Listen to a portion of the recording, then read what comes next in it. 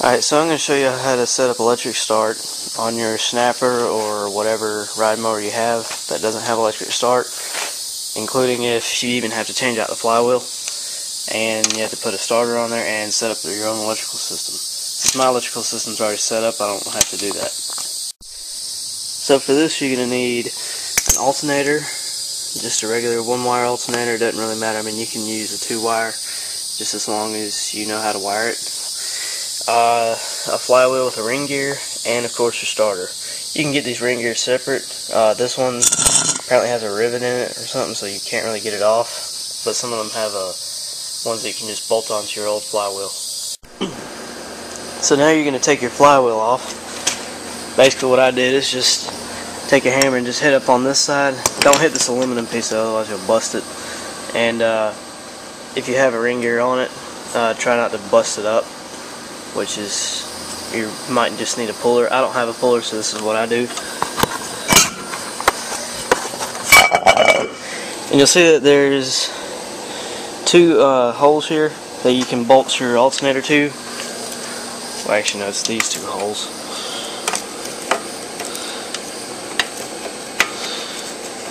These 2 right here. Just slide your alternator up on there. Then just take your 2 screws and drive them in there. Sometimes on some they might not be tapped, but if you're lucky you might be able to get them already tapped, but they should be tapped in. And then you put your flywheel back on.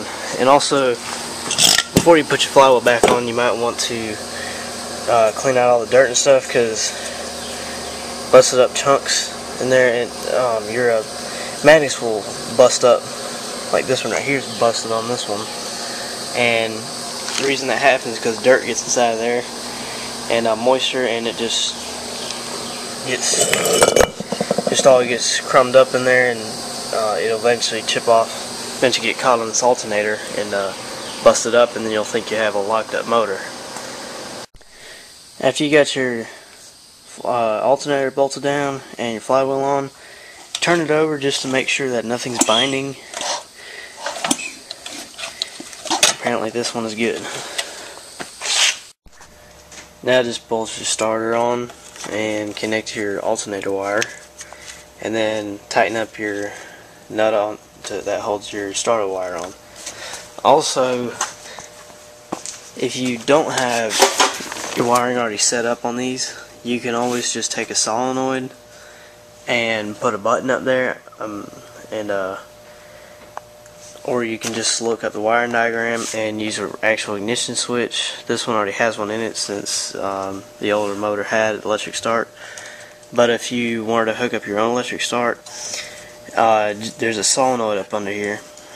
And what you do is you have a wire that goes to the battery and to a push button, and then it will go to the trigger on the solenoid.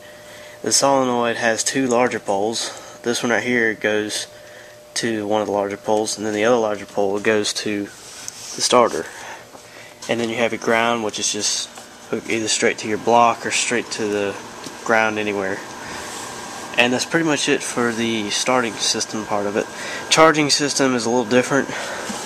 I'm not quite sure how the charging system works on this one.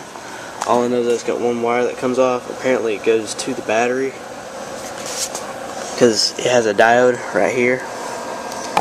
So I'm thinking that this wire goes straight to your battery, your positive on the battery, which is basically just a solid wire on your solenoid.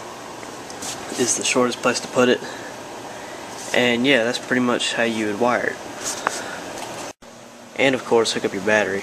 I need to charge mine, so it may take a while. Before you put your flywheel back, your shroud back on, I'm going to make sure that everything turns over easily, so I'll just crank it over just a little bit. So, making sure that it makes contact, make sure that the gear goes back down, all that sort of stuff. And once my battery charges up, I can give it a start, and I'll go ahead and put the shroud back on. Alright, so now that the battery's charged up, probably enough to crank it over, I'm going to try to start it up.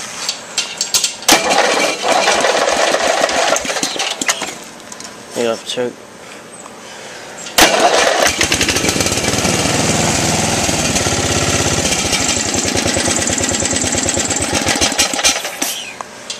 turn it down too far. If you turn the throttle down too far, it has a kill switch on it.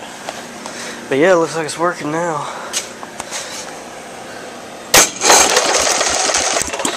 It's a pretty quiet starter. I think it's brand new. But yeah, that's how you convert your regular old Briggs into a electric start, or put electric start onto it. So yeah, thanks for watching.